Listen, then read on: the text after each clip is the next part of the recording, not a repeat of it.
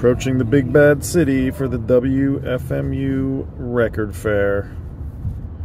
Oh my God, so much traffic. What we wouldn't do for a bathroom, a drink, and a sandwich. Welcome, after the fact, to my documentation of the 2023 WFMU Record Fair. I took some video and some photos. I feel like I could have taken more. It's a little bit all over the place, but I've pieced together a sort of experience, my experience, and some of your fellow VCers' experience in New York over the last 4 days. Today's Wednesday. Just got back Monday. And, well, it was an amazing time. Super memorable. Tons of fun. Very gluttonous at times. I probably bought more records than anyone else in our group. But I'm really happy with everything I bought. This is one of them. Quanturi Sonori, Maria Elisa Tozzi with Helmut Laberer. This was a blind buy from one of the sellers, Keith Fullerton Whitman, who had a table, founder of the Creole Pone label. He's released many of his own records for Cranky and others. A synthesis of sorts, and a very sweet guy. I'll get more into everything I bought in the coming videos. I'm obviously going through it. I've barely played anything. It's been sort of hectic since I got home, but I just had so much. I mean, the best part of the trip was truly connecting with everyone who came from the VC. From Brandon driving me. Me and Brandon spent the most time together driving to and fro. Talked basically non-stop, going down and back. With Brandon, Alex, Motor 247. Brandon, by the way, Faust in the head. Alex, Motor 24/7, and Frank, JBL. We all stayed in an apartment. You'll see some of that, but we met up with, what, like 10 different people. Mazzy, of course. Jason Rojas. Michael, Notes and Tones. Some of the jazz bums, Mike. Arnaldo. Joe. Who else? A few people I could be forgetting. I'm trying to think of the photo. We had a great photo with Billy's. It was great to meet Billy at Billy's Record Salon. A bunch of people introduced themselves to me at the fair. It was just a great, memorable experience. I'm wearing my Folkway shirt that Alex gave me. Thank you, Alex. By the time you're seeing this, you'll see that there is a live stream with Mazzy tonight, Wednesday. So much more to be discussed there. I'll be going through, who knows, as much of the finds as I can. I definitely hit it pretty hard. So stay tuned for that. Hope you enjoy this. And yeah, it was just so much fun to do this. Just to hang, and that was the best part, as I said, hanging and talking. We had the turntable set up in the apartment. We're playing records, discussing. Notable absence. Dave, the VC ambassador, unfortunately couldn't come after, getting ill, we'll just say, for now.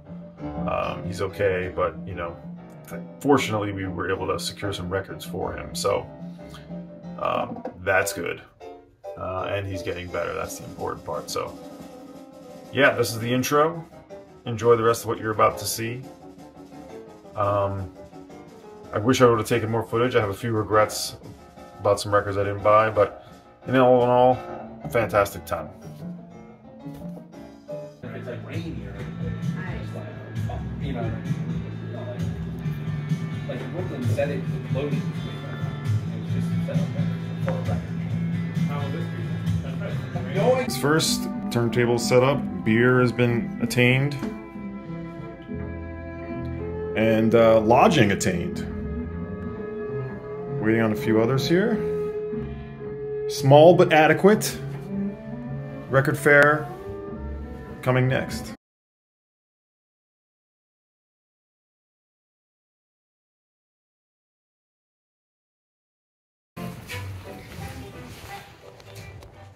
He needs records, but I enjoy records. But if I get in the mood, I came to see the people of Same. And Cracker. Some like hipster will say Cracker. They're a bunch of bullshit, basically. I enjoyed this band. David actually. Lowry and Kemper van Beethoven, but there's a song Big Dipper, which sounds so like liberal shit. NPR did a documentary once on the song Big Dipper. So I know that song by Built to Spill called Big Dipper. Well, Big Dipper this is a different song. Okay. And it's really slow, it's got a really kind of meandering, it's really a great ballad. And it's about the Santa Cruz Boardwalk down with the Big Dipper, the big roller coaster. It's called the Big Dipper. And then I got a Last Poets. I do not have this one. I have a different one. I don't Blue have this Thumb, one. I think. Yeah, I'm in a Last Poets mode. I found one earlier today. Good stuff. I only bought 2 records today, so I'm not really buying a lot of records. So well, let's see what happens tomorrow. We'll see. And I usually, I'm totally breaking my rules. I usually always take records out of the plastic. I hate when people show records in the plastic. It's fucking bullshit. I've tried to start doing that. And you know, I can't believe, because the silent guy of the vinyl community is Alex360. He's like the coolest Southern California guy. Like you had the name wrong. I was like, I heard 247 360. I know he's coming here, it's but like, hey there. Hey, what's up? nice to see you. Handshake.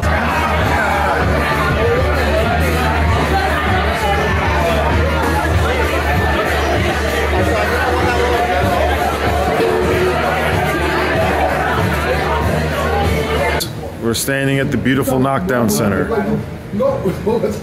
All the pallets you can possibly want. At the other end of the Knockdown Center, which is over that way.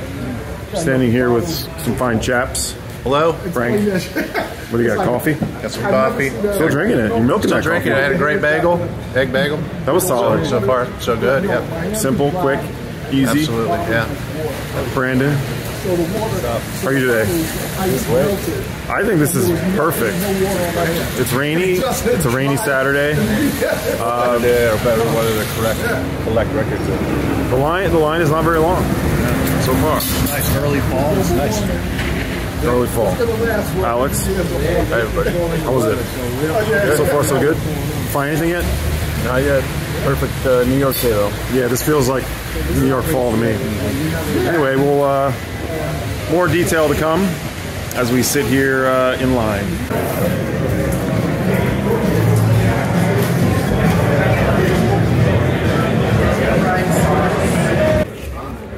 There was a guy who was more here today. We had like all these fucking Andrew Hill records for like 150, 200 yesterday, and I was like, that's cool, but if I buy one of these records, I'm imposed. Like, that's like all the money I was willing to spend here. Yeah, literally, man. It's like, Yeah, it's really one of this. Yeah. If you can do that, it seems not even really fun to buy records. Oh, It's more fun. I didn't see the La Barbara. Awesome. Oh yeah, in the wild. What? CDs. Yeah, exactly. Yeah, I have a car, so CD player. So just I buy mad CDs. I was kind of annoyed that they have all those FMU CDs over there. They were all $3. I was like, it just needs to be $1. Make them $1 and I'll buy some of those. Yeah, even $1. You download that shit. But I like buying them in the car.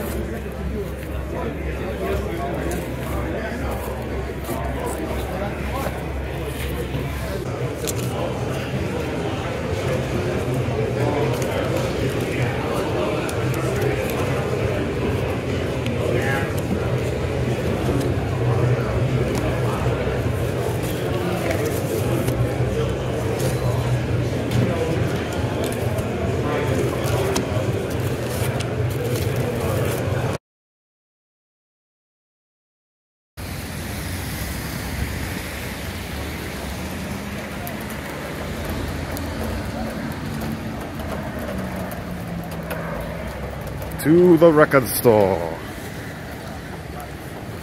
Not enough records.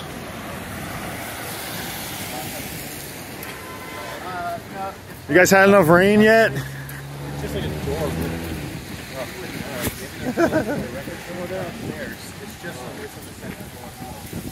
What do you guys think? Have you had enough rain yet? fuck the rain. I love it. It makes me feel good. We invented it. Well, I'm from Pittsburgh, so we're like right behind you. We're pretty close. Actually, Rain lovers. I don't think it's gonna stop. I think it's just this is our life now. For bleak environment.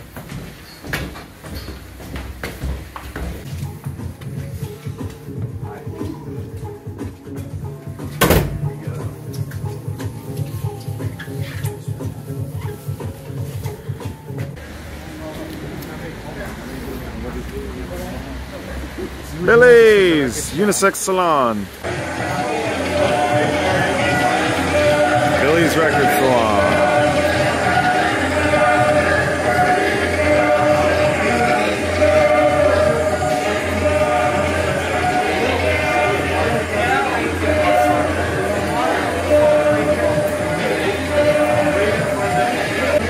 I'm going to stop referring you as the primitive guitar guy because you're so much more than that. No, I'm not.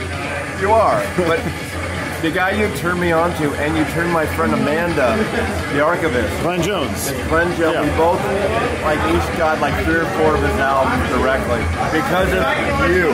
I can't recommend him enough. Right? Absolutely. This is from Anthony. Anthony makes these cork things. Say hi to Anthony. Oh, Anthony, very nice. Okay.